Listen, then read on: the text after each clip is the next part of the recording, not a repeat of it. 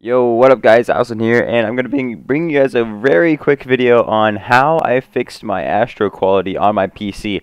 I was recording commentaries with them for a while, and the quality on it was absolutely terrible. Like, the Astros would be terribly loud, and the quality on it would just be terrible. And so, I looked up a video, and it walked me through it, and I'm going to link it in the description to give the credit. But I'm just going to share it with you guys just in case any of my subscribers happen to have this problem as well. So what you do is you come down here to speakers and you right click on the speaker. You go to recording devices, and then you'll see the Astro headset. And then you right click on it and go to properties, go to levels, and then I turned mine down to 48. What the problem was, it was all the way up to 100.